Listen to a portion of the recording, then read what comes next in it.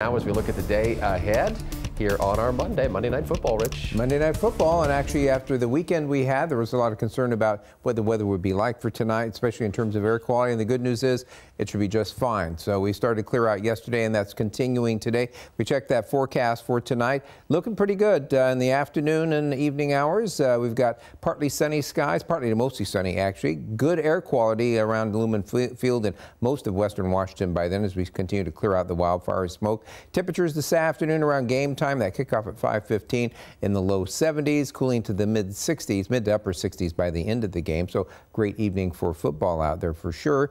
Take a look at something which you might have missed over the weekend because there was so much going on with the wildfire smoke and sports and etc. Is on Saturday.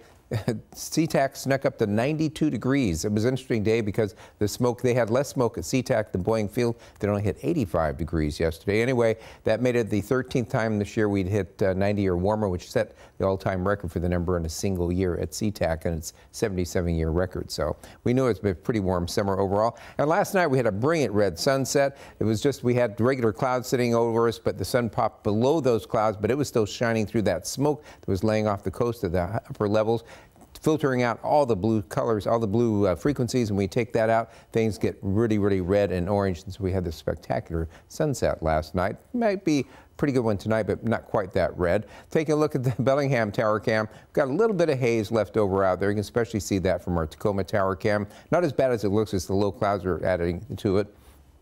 Radar does show some showers, but most of that evaporating before it gets to the ground. But that's increasing the relative humidity, and with that, that's improving the fire situation. See, the smoke model does show that the onshore flow kicks in today and gradually pushes the remainder of that smoke, most of the remainder of that smoke out of here by later on today. Our air quality right now is moderate, but by this afternoon, just about everybody's going to be in the good range, and those that aren't today will make it there tomorrow. So that's a good trend, that's for sure. Take a look at our temperatures this morning, or temperatures for today. We're going to be running mostly in the low to mid 70s, so a pretty good day, some upper 60s to the north. And we settle into a pattern of morning clouds and afternoon sun for the week with high temperatures cooling off a little bit starting tomorrow in the upper 60s and low 70s.